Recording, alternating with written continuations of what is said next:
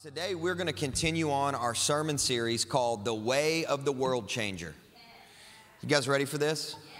Everybody say the way of the world changer.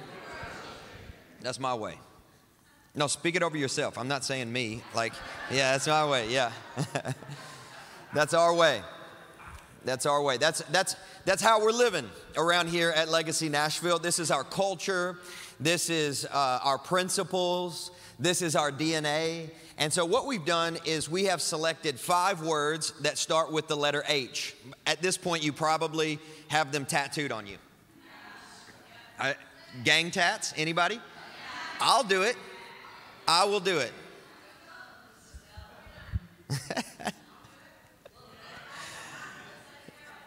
Yeah, I can also get you guys to get tattooed more than I can get you guys to sign up for Legacy College. But by the end of this message, the whole room is going to be attending. The 5 H's, the first one is this. It is holy. You guys remember that? Number 2 is humble. Number 3 is hungry, which we talked about last week. I shared a message called A Theology for Hard Work, and I was not prepared for how prophetic that was going to be this week. I actually thought at the end of the first message, I told Grace downstairs, I was like, I don't think that was good. Like, I feel like I was scatterbrained and all over the place, but I know it's what God told me to say. And then the second service, she gave me a prophetic word during the worship, and I felt encouraged. And then this week is just, as I watched socials, I was like, no, actually, that was a word from the Lord. I know that it was, And so this week, we're going to endeavor to tackle the 4th H, which is honorable. Everybody say honorable. Look at your neighbor, say, I honor you. That's a good thing to say. I honor you. And then that 5th H, which my wife is going to cover next week. She's going to be preaching, Pastor Allison, my beloved bride. She's going to be talking about healthy. All right, so I want you guys to be here next week for hers. Healthy. Also next week in the evening, we're going to be having Encounter Night, which is going to be in collaboration with Lindy Conant and the Circuit Riders. So if you need an excuse to come to Encounter Night next Sunday night, I can promise you it will be lit for sure. It's going to be so good. So today we're going to cover honorable, that 4th H. And the way that we talk about honor here as a leadership team is like this. We are honorable towards everyone. Every single person. We want to be honorable towards every person. No one is, air quotes, normal. Everyone is a treasure whom God enjoys and adores. We prefer one another no matter the cost. And then the last thing we say is this: how we talk to one another matters. Everyone can expect honest and graceful communication. And to be certain, gossip is never not dishonor. Let me say that again. Gossip is never not dishonor. When we gossip about each other, we bring division, which is exactly what the enemy wants and never what God wants. And gossip is one of the ways that the enemy divides the family of God, the church. Devil, the word devil in the Greek is diablos, which means to divide. And the enemy works very, very hard. I mean, we can see it all over the world to bring division to people, especially to the church, to the people of God, to get us pitted against one another. And one of the common tools that hell uses to divide the church is gossip. And so we say all the time here, hey, gossip is a fireable offense. It's just not something that we're willing to tolerate. We celebrate honor. We want to honor each other. So that's what I want to talk about today. Biblically, when you look at the word or the term honor or honorable, we see that it kind of has a bit of a double definition. I like to say it like this. Honor in the Bible is both vertical and it's horizontal, kind of like the cross. All right, so honor is both vertical and horizontal. What do I mean by that? It's kind of like righteousness or the term justice in the Bible. It is both vertical and it is horizontal, meaning it has to do with our relationship to God, but it also has to do with our relationship with other people. All right, same as righteousness Honor, we honor God and we honor His creation. Somebody say amen. That's what we're called to do biblically, given our definition of honor. Simply put, honor in the Bible means a great respect. Everybody say respect. That's a simple definition. Simply put, honor means to respect. We respect, we honor, we revere God. We respect, we honor, we bless, we cherish His creation, other people, we honor. So let's talk a little bit about the vertical relationship that we have with God of honor to start. Vertically, we and all of creation, that means nature, that means animals, we're called to honor, we're called to respect, and we're called to revere God as creator. So vertically, we're all called to honor God. Let's look at Psalm 50, verse 14 and 15. It says this, offer to God a sacrifice of thanksgiving. Some of you guys know what that feels like this morning. You did not want to roll out of bed and come to church, but this morning, Sunday at 9 a.m., you offered unto the Lord a sacrifice of praise. It was raining a little bit. You didn't feel like driving to church, but you honored the Lord by coming to His house and giving Him a sacrifice of thanksgiving. And pay your vows to the Most High, the Bible says. Call upon me in the day of trouble. I shall rescue you. Man, that's good news right there, isn't it, church? And get this. And you will honor me. Everybody say vertical. This is vertical honor. And you will honor God who rescues you. Now, this word here, honor, is a word we're actually quite familiar with, believe it or not. It is the word kabod. Anybody want to learn some Hebrew this morning? Everybody say kabod. What does that mean? It means glory. Right? Glory. Glory, the word kabod, actually means heavy or weighty. That's why I always warn people when they're asking God to see the glory. Are you ready to carry the weight of God's glory?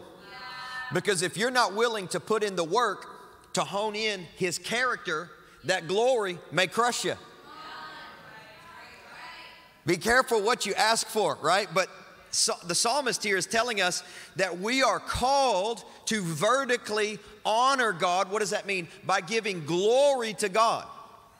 That's essentially what it means, to give glory to God. That means to place a heavy, remember kabod means heavy or weighty. That means to place a heavy value on God. Right? So that means to put weight, put stock in your connection with God. That's what it looks like to respect God vertically. That's what it looks like to honor God and give Him glory, is to put weight on Him. No, I'm giving weight to this relationship. This relationship matters in my life. This connection is sacred to me. It matters to me. I'm putting weight on this relationship. So I'll say no to other things because I'm trying to honor God. I'm trying to bring glory to God. I'll say no to going out because I've got a date with God in the prayer closet. I'll say no to hanging out till 3 a.m. on Saturday night because I've got to be at church on Sunday morning at 9 a.m. I'm trying to honor God vertically. You guys know what I'm talking about? If you're a leader in here, listen, your Sunday morning starts on Saturday night. If you got to welcome people at the door, please don't stay out till 5 a.m.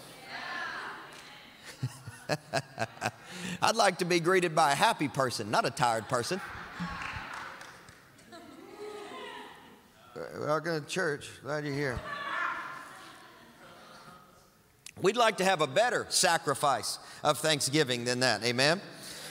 So we place a heavy value on God. It's a big respect. And you see Psalm chapter 8, verse 5. This is a prophetic word from King David. He is writing about the Messiah, whom we know is, everybody say Jesus. Right? Psalm 8 and 5 says this, you made Him a little lower than the angels, because he's robed in flesh. And get this, you've crowned Him. So see the picture, a crown, right? You've crowned Him with what? With glory and what? Honor. So we're talking about honor today. We just mentioned that glory and honor, they're synonymous terms. They mean weight. They mean heavy, right? And so what is it that David is writing that the Messiah will one day fulfill is that God, the Creator, that vertical honor we have for Him, He's actually going to honor His Son, who is going to come as the Messiah, and He is going to be crowned by the Father with the weight of glory and with the heaviness of the honor of heaven. Now, that's a very powerful picture. In fact, whenever Paul writes about Jesus as the Messiah a little bit later, Hebrews, I believe it's chapter 2, verse 7. It is. 2:7, Paul verbatim, copy, paste Psalm 2 and 8 in Hebrews chapter 2, verse 7. And he said, Jesus was crowned with glory and with honor. And then Paul's also making a reference to us as we receive the inheritance that Jesus paid for through the cross. That the Father, the one that we honor vertically, will honor us as Christians by crowning us with a weight of glory and with a heavy honor. So whether or not you were aware of this, if you are a born-again believer, God the Father chooses to honor you and place upon you a crown and adorn you and speak words of life over you and bring weight upon you and declare you are important and adorn you with honor. Man, that's got to feel good. Somebody said that feels good. That the Father honors you. Woo! That does feel good, doesn't it? To know that you are loved and you are honored by God. And so honoring God is giving glory to God vertically. And you can think of it like this. Use that picture that David used, that Paul later used, which is of crowning. So like when you think about your vertical relationship with God, whenever you honor God, here's what you do. You take a crown, you put it on his head. So today when we were up here in the altar, or you're in the back, wherever you were standing, and you were lifting your hands and you were singing your praise, your offering of thanksgiving to the Lord, what were you doing? We honor you, Jesus. We adorn you with glory. Here's a weighty crown. This one cost me something. When my friends made fun of me for being a Christian, oh, that hurt. This one cost me something, but I'm going to give you this sacrifice of thanksgiving. Why? Because you have weight in my world. You are worthy to wear the crown of glory in my life. This is why you see, even in the book of Revelation, the elders, they start taking the crowns off. What's the crown? It's glory. It's honor. It's that honor that God has put on us as His kids. And we're saying, just slinging them right to His feet. No, only you are worthy. Only you are worth this. Only you carry this weight. You receive the glory. You receive the honor. That's honor. That's vertical honor. That's good, isn't it? I used to practice this when I'd go out to do like itinerant speaking and stuff. And you know, whenever people compliment you, which is always so nice, they say, man, good message. That was awesome. Way to go. You know, and I would always practice this. Go back to my hotel room and I'd say, man, Jesus, thank you for the honor. Thank you for the folks that were kind to me and said nice things to me.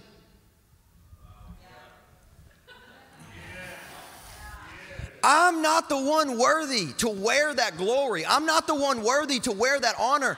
But this belongs to you, Jesus. This is yours. I honor you. I honor you vertically. And God wants to be honored. And in fact, if you're going to walk with God, He's going to require that you honor Him. And here are some ways that we can honor God vertically. Number one is by worshiping Him. Number two is by obeying Him. I'm not giving you all the scripture for this because it would slow it down. I really want to talk about horizontal honor. We honor God with our bodies. We honor God with our money and our possessions. We honor God by caring for other people. These are ways that we honor God vertically, and God is actually quite serious about us bringing honor to Him. Look at Numbers chapter 20, verse 12.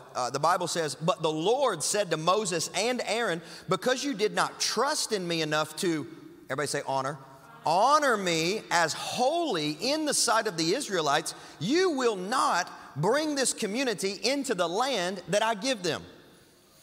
Dishonor actually kept Moses and Aaron out of their promised land. Dishonoring God kept them out of their promise. Honor is very important to God. God wants to be honored in your life. God wants to receive a weighty, it's you. It's you. I honor you. It's not me. I didn't get the break. You brought the breakthrough, Lord. It's only by your grace. It's not in my strength. It's not in my power, but by your Spirit, Lord. You see what I'm saying? And that's also, I think that links pretty good to humility. But now let's talk about that horizontal honor, meaning we as human beings, made in the very image of God, are also called to honor and to respect one another. Now, in the Bible, if you're studying honor, the first horizontal relationship that you're supposed to honor is your parents. And I know that's going to hurt our feelings a little bit. But notice that God did not ask you to consult with your experience with your parents before he required you to honor them. And listen, I know some of us have grown up in some very, very terrible, we've had very terrible home lives. Listen, even if you have a good parent, not everything was perfect. But God said, listen, despite any of the sin that has come against you as a result of a bad connection with the parent, my word says I require you to honor them. And by listening to me and not consulting with your experience alone, I will honor you and I'll bring you long life if you'll obey me. Because God is the God of Abraham, Isaac, and Jacob. He's not interested in hitting reset every time a new kid is born. He wants to carry out a spiritual inheritance so that there will be no end to his government, and he would extend that government through us, not just as spiritual moms and dads with spiritual sons and daughters, but with natural moms and dads and natural sons and daughters. And I'm craving that. I expect to see that through Legacy Nashville, that the kids that Seth and Michelle are raising up, that they would want to be in God's house, that they would be passionate about God's word, that they would be zealous about God's truth, that they would be hungry to have an encounter with God's Spirit, and that they would be able to remain and then teach the next generation of kids. I believe that's what God wants. He wants to see honor generationally. Therefore, he includes in the 10 Commandments, which are still relevant. Can somebody say amen? Amen. Which are still relevant. Amen. Right? He said, listen, I want you to honor your parents. Yeah. And if you do, there'll be life attached to it. Now, and then he says in his word as well, you got to honor other people. You especially need to honor other believers. That's something that the word teaches us. You look at Romans chapter 12, verse 9 and 10. It says, let love be genuine. Stop faking it. Abhor what is evil. Hold fast to what is good. Love one another with what? A brotherly affection. Outdo one another in showing. Come on, y'all help me preach this, 9 a.m. Outdo one another in showing. Well, I honor them. We haven't shown them. Honor looks like something. It's not just hiding it in your heart. Well, I really honor that person. Have you told them? Have you done something for them? Have you given them a sacrifice of thanksgiving? Have you honored them? Right? And so we see here in Romans, this is Paul. He said, I want you to, if you want to compete in something, don't compete in Instagram followers. Compete in showing each other honor. Who can be the most honorable towards people who don't deserve it? This is horizontal honor. And so in the Old Testament, we talked about kabod, right? The heavy, the weighty, the glory, the honor. But in the New Testament, it's a Greek word that's written like time with one of those little like fancy apostrophe things. But it sounds like this, time. Everybody say time. We learned some Hebrew, now we're getting some Greek, all right?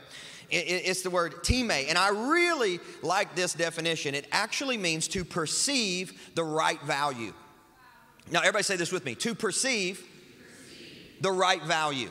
That's what time means in the Greek. And so whenever God tells us, hey, I want you to honor your friend, honor your neighbor, it means this. I perceive their value rightly. Very interesting, right? Time. So when Paul says that Jesus has received glory and honor, he uses the term doxa. Everybody use doxa.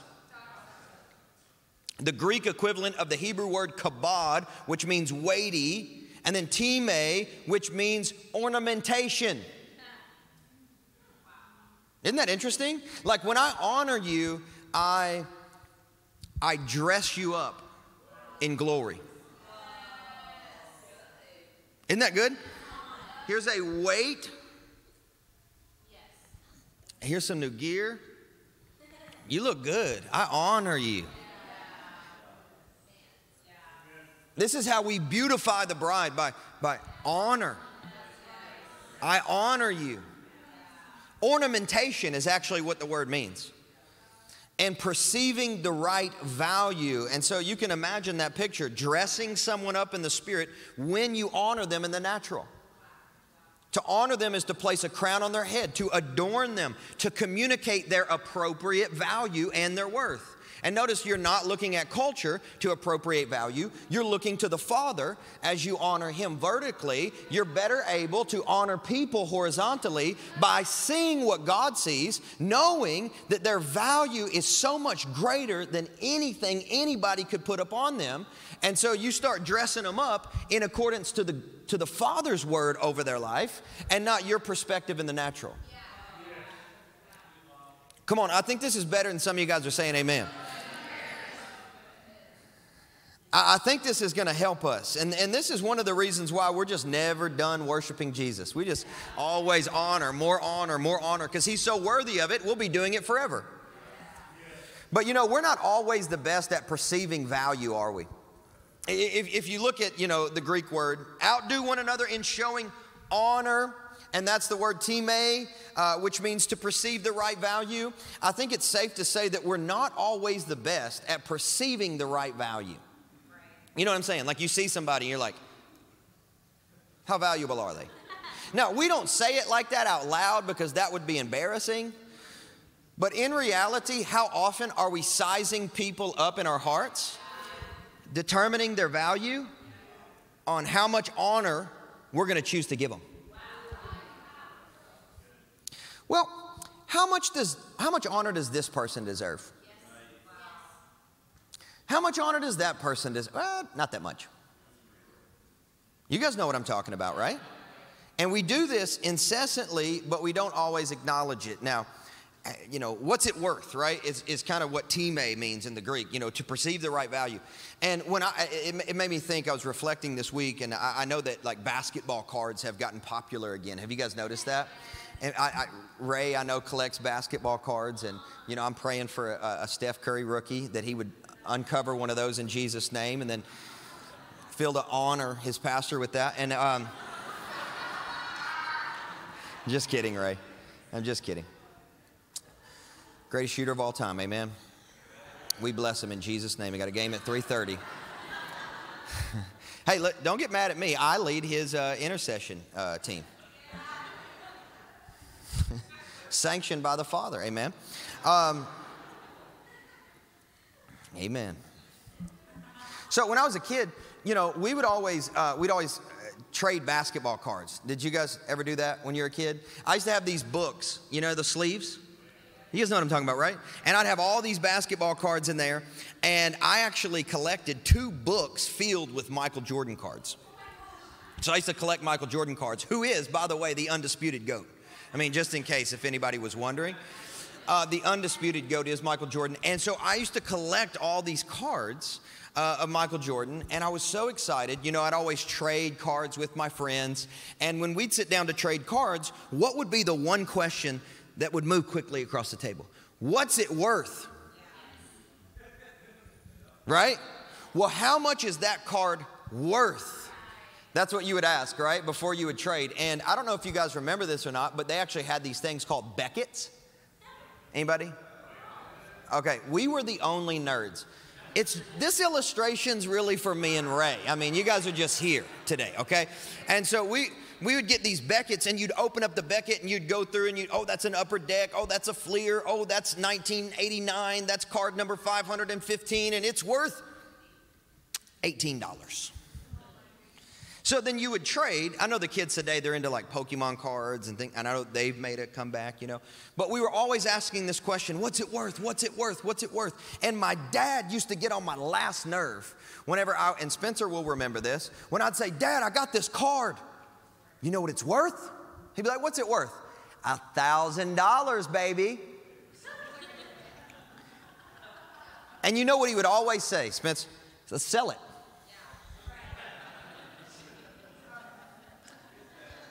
Sell it? Are you serious, Dad? I'm not going to sell this card. You know how much this card's going to be worth in the future if I hold on to it and I keep it in mint condition? Yeah. And he used to say this thing to me. Man, it used to get on my last nerve. It was always this: son, the value of anything is determined by what somebody's willing to pay for it.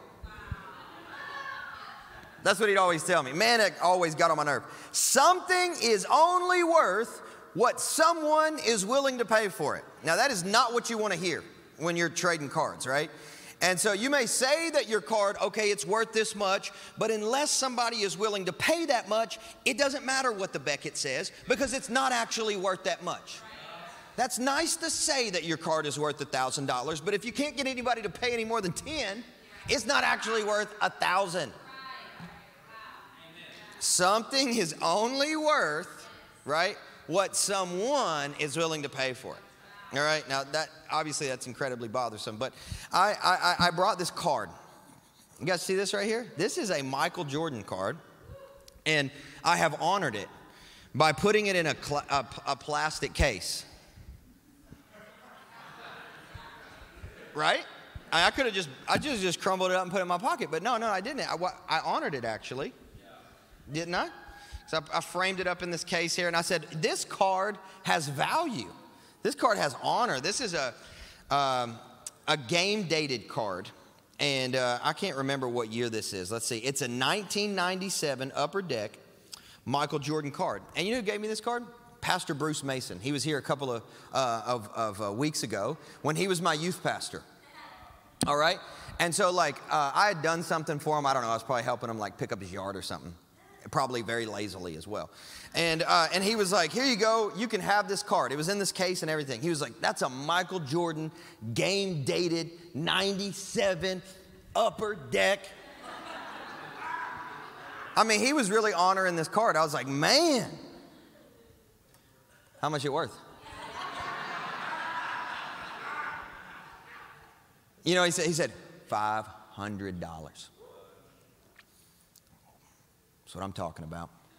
Took it home, opened up that Beckett, found it, boom, $500. I was like, this thing is worth $500. Hey, Dad, look what Bruce gave me. Most valuable card in my collection. It is worth $500, Dad. You know what he said? Sell it.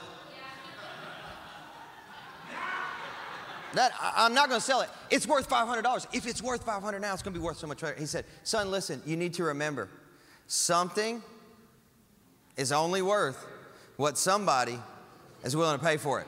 Yeah. Right? That's what he said. Something's only worth what somebody's willing to pay for it. And so, you know what I did, guys, this week? I found this. This card, I have it in my office, right? And I've always held on to it. I've honored this card, right? And so I decided, well, I'm going to be this. The sermon made me think of this, perceiving the right value. And I was like, I'm going to look that up. Guess how much it's worth today? $5.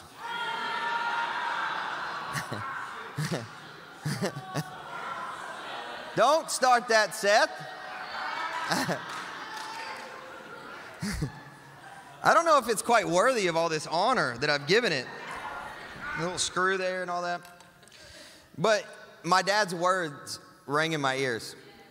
Son, something is only worth what somebody's willing to pay for it. And I was like, man, God, I always hated hearing that. And so, here's what I realized is I thought my card was worth way more than what it actually is. So what did I do? I overvalued the card to my point we're not always that good at perceiving the right value. Right? We're not always good at perceiving the right value.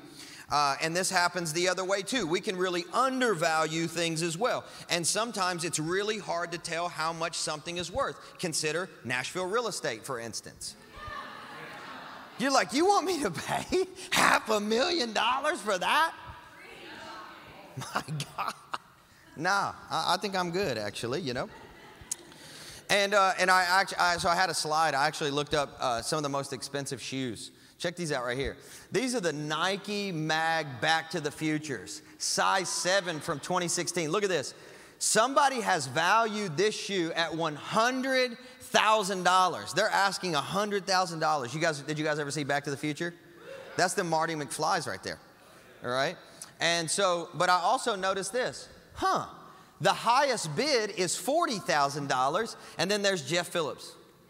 Son, something is only worth what somebody's willing to pay for it. So I don't know who this guy is selling this shoe for $100,000, but it obviously is not worth that. What it's worth at this point is $40,000, right? So I'm like, okay, Lord, what are you trying to teach me through this? You know, and I just felt like that, you know, I kept hearing my dad, and I'm like, okay, all right, yeah, that makes sense. And then I started thinking about going to my Meemaw's house as a kid, and you know her favorite show? The Price is Right. And I was like, man, why is this show entertaining? Because we're actually really terrible at perceiving the right value. What's this kitchenette worth? $14,000, Bob? And they're like, nope, it was $2,000. You know, it's like, and it's entertaining, right? Because we classically are just not that good at perceiving the right value. So something is only worth what somebody's willing to pay for it, right? So when you think about honor, the topic of honor, honor flows from valuing another person rightly. The only way that I'm ever really able to honor you well is to perceive your value rightly. Because if I misperceive your value, I'll actually honor you inappropriately. So what commonly happens? What commonly happens is I'll either overvalue somebody because I believe that they are in a position to bless me. Right? So my honor is not actually honor, it's actually manipulation. And so I'm like, oh, let me honor you, let me help you, let me help. Oh, I'm just trying to honor the man of God. I'm just trying to honor this super rich person. I'm just trying to honor this very famous person. I'm just trying to honor this person who actually, if they took me under their wing, you know, my stuff could get bigger. My stuff could grow. I could make more money, right? But no, I'm just trying to honor them, right? We'll totally spiritualize our language. But in actuality, what we've done is we've overvalued them, and most often we've undervalued ourselves. But then how often do we undervalue somebody else, right? Right? Remember, this is outdo one another in showing honor, perceive other people's value appropriately, and then honor them as such, right? We'll undervalue other people, and we'll kind of look over their head. Right? You guys know what I'm talking about. This is Nashville. Like you're at some type of a mixer, maybe it's business, ministry, personal, and you've turned into networking Ned, and you're like, cool, man. Facepalm. Yeah. You're looking for the most important person. You guys know what I'm talking about? We're undervaluing people. And honestly, we don't just do this to other people, we do it to ourselves. There's a lot of people who undervalue themselves. Therefore, when other people mistreat us, we'll look at it and say, well, you know, I guess that's just the way the cookie crumbles because I'm not really that valuable, so no wonder they treated me as a doormat. And then on the other hand, we have people who overvalue themselves, and they truly believe they're the most important person that steps into every room they ever step into. And they overvalue themselves. What they're doing is they're not doing what Paul taught us to do, outdoing one another by showing honor and perceiving the right value and then honoring people because they carry that value. So we make this mistake often, and I'm realizing that we're just not that good at perceiving honor, kind of like me with my value, kind of like me with my Michael Jordan card. Because the world is a really big place, and instead of seeing stories, we see statistics, don't we? Instead of seeing people, we see crowds. It's really hard to value somebody that you have not had the opportunity to get up close and personal with. But remember what Paul said, let love be genuine, don't fake it, abhor what is evil, hold fast to what is good, love one another with a brotherly affection, outdo one another in showing honor. So what does that mean? mean? That means to honor someone then is to give weight to that person. It means to give respect to that person in your life. Usually, the way the world does honor is solely, strictly on the basis of position, status, or wealth. But we are called by God to move in a different spirit as believers because we honor other people despite position, in spite of status, and no matter how wealthy they are. This is what God does, therefore this is what we're called to do. God doesn't look at the external appearances, but God looks at the heart. So I want to talk to you here in the last 8-9 minutes, give you some points how to honor other people. Number one is this: see each and every person as an image bearer of God. If you can truly work to surrender yourself, your heart, your mind, your spirit, and say, Lord, show me the image. Let me see this person rightly. They look a little bit like you. I know that it's kind of like that leaves us dumbfounded a little bit, but the truth is every single human being that you meet looks a little bit like him. So my question to you this morning, church, is when you look at other people, do you see him? Can you see him? Are you willing to see him? Or are you only seeing the dirt that they're covered in? Or are you only seeing the anger that's coming out of their mouth? Or are you only feeling and sensing the disrespect and the dishonor that they show you? Are you able to look past all of that and recognize that this person, despite our disagreements, this person, despite the fact they may even be my enemy, come on, let's go gospel of Jesus, they are deserving of honor, they're deserving of dignity, they're deserving of weight, they're deserving of love. Why? Because they're an image bearer and God created them in his own image. Genesis chapter 1 verse 26. Then God said, let us make man in our image after our likeness. Right? So everybody looks a little bit like him. Just, look at the person next to you real quick. Do you see him? Man, for those of you who are married, I just blessed you. Or potentially caused a fight on the way home. I don't know. But this would do us well, even as married people. This would do us well as parents. There are times we need to look at our kids and say, do I see him? My God, I see a demon. Right? But we need to upgrade in our perspective. Why? Because that little one was created in the likeness of God. Do you see him? This is very important. And you don't see people as opportunities. You don't see people as commodities. If you're in ministry, you don't see people as testimonies. Number two, give weight to everybody despite or in spite of their position, their status, or their wealth. And I have a book to read you right here, all right? I'm going to read from James 2. I'm going to read verse 1 through 9 because it was so good. There's just no reason for me to add anything to it, okay? Here it goes. My brothers, show no partiality as you hold the faith in our Lord Jesus Christ, the Lord of glory, the Lord of honor, right? So, for if a man wearing a gold ring and fine clothing comes into your church, and a poor man in shabby clothing also comes in, and if you pay attention to the one who wears the fine clothing and you say, hey, you sit here in this good place, while you say to the poor man, you stand over there, or sit down at my feet, have you not then made distinctions among yourselves and become judges with evil thoughts?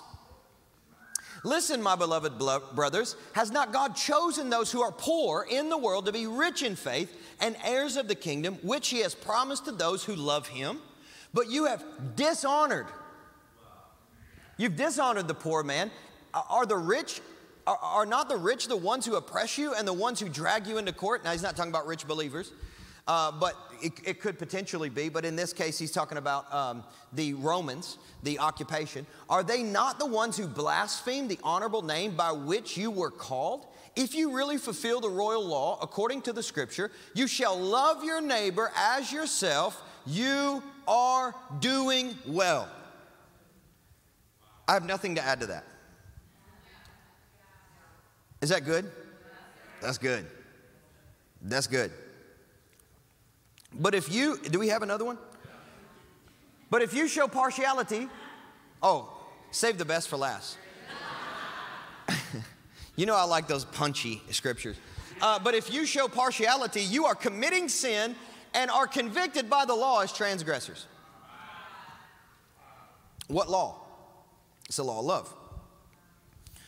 You are transgressors. This is powerful. Point 3, intentionally honor those that are easy to take for granted. Parents, spouses, kids, elders, and leaders. These are the easiest people to take for granted. You know why? Because you're around them all the time. So you know what? You see all of their flaws. You see something that social media can't show you, which is that they are humans, they are normal, and they also sin. Just like you. Intentionally honor those that you take for granted. Parents, spouses, kids, elders, and leaders. Let's go to parents real quick. I'm just give you a scripture for each one. Parents, honor your father and your mother that your days may be long in the land that the Lord your God is giving you. Exodus 20 and 12. Next one. Oh, spouses. Sorry. They look the exact same. The slides are just too good, Grace. Let each one of you love his wife as himself, and let the wife see that she honors the husband. You know, we could just read the Bible and we'd be so not politically correct that we'd all get canceled.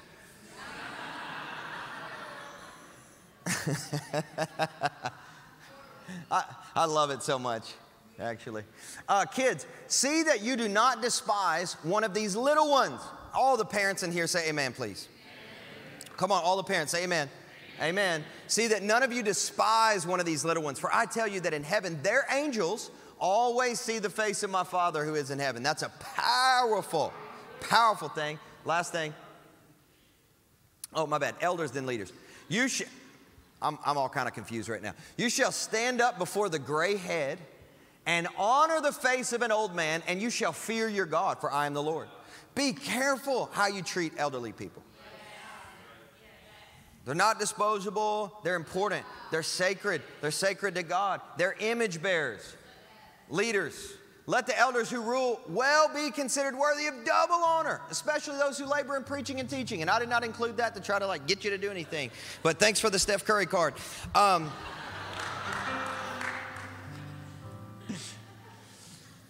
But it's in the Bible, and I wanted to read it just because it is there. It is God's truth. And I don't want to shrink back from declaring what God says is true, despite the fact that I might be sharing it.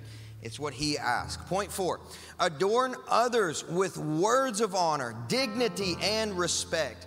Ephesians chapter 4, verse 29 says, let no corrupting talk, that's gossip, aggrandizement, tearing people down. Let no corrupting talk come out of your mouths, but only such as is good for the building up. You remember the picture that I gave you in the beginning? Dressing them up, ornamentation, adorning, putting the crown on. The very opposite of that, tearing them down, destroying them with your words. But no, this is what we do. We adorn other people with our words. Man, let's place a crown on their head. They may not deserve it, but you know what? Jesus paid for it so they could wear it. You know what? They may be looking miserable right now, but they just need a new set of clothes. Let me try to adorn them a little bit. And I can tell you guys, this works. You know, when you honor people that don't deserve it, their attitude changes. It's true. I've done it on countless occasions with a cashier. Bad mood, super mean. Man, how can I honor this guy right here? The other day I was doing one of those Kroger click list things. And you know, he was mad. He was just in a bad mood. He was just sour. And I said, hey, can I get out and help you? And I could tell it just shocked him that I even asked.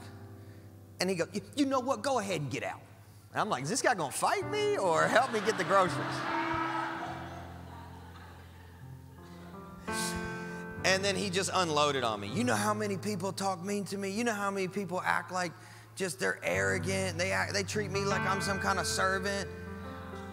I said, man, I'm so sorry to hear that. And, you know, we just sat there for a little bit. I don't even remember what I said to him, but just looking for little moments to honor him. And by the end of it, he shook my hand.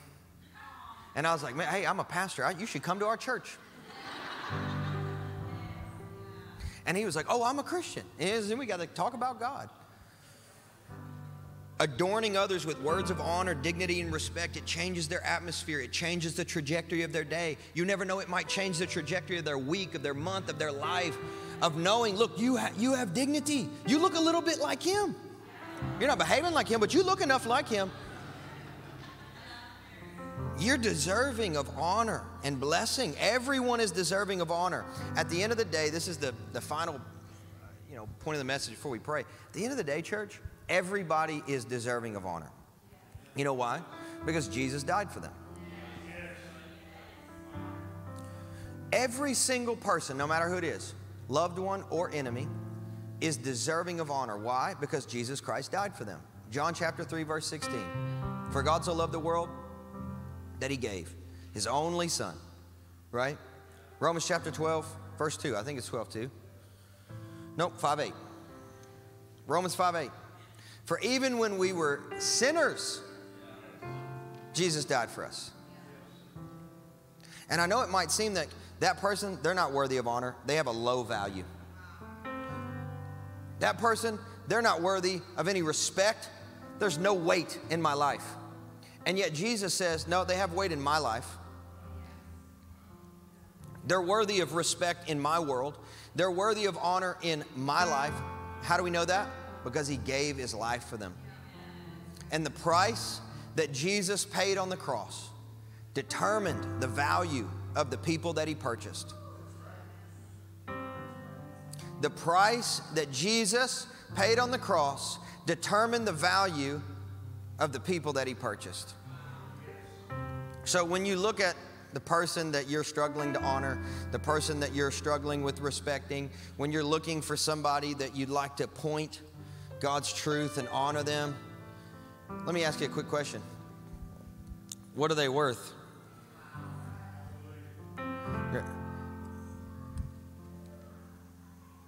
What's it worth? Ask them. What are they worth? And then, you remember this? Something is only worth what somebody is willing to pay for it. What did Jesus pay for it? How much did Jesus pay for it? Somebody is only worth what Jesus was willing to pay for it. So what did he pay? That's how much honor they're worthy of. Let's stand up. Let's pray. Lord, everybody is worthy of honor. Everybody is worthy of respect. Lord, we seek to honor you vertically today. We want to honor you with our praise, with our worship. But Lord, we also want to honor our brothers and our sisters. We want to honor our family and our friends. We want to honor our parents and our elders. We want to honor leaders in our life, people that you've given authority to in our hearts, Lord. We want to honor. We want to be people who do what Paul said, which is to outdo one another in showing honor. May we take this as a personal mission statement as Legacy Nashville, that we're going to be a church, we're going to be a family that seeks to outdo one another in showing honor. Let us rush to the bottom in serving. Let us rush to the bottom in dignifying. Let us rush to the bottom in complimenting and speaking life over people and showing respect to people. And even in the area of giving up seats or parking spaces here at church, or serving somebody, even if that's not your responsibility that day, or complimenting people, or using good manners and saying, yes, please, thank you, yes, sir, no, sir. Just let us honor people to the very best of our ability. Every avenue that we have to honor, Lord, we say yes to doing so. Help us honor our wives. Help us honor, if you're a lady, you're married, you help us honor our husbands. Help us to show the honor that Jesus has showed to each and every one of us through the cross. We pray this today in Jesus' name. Everybody said, amen and amen and amen. Come on, can we just give the Lord a big hand clap of praise as we're closing? We love you so much. Be blessed, Legacy. Be blessed.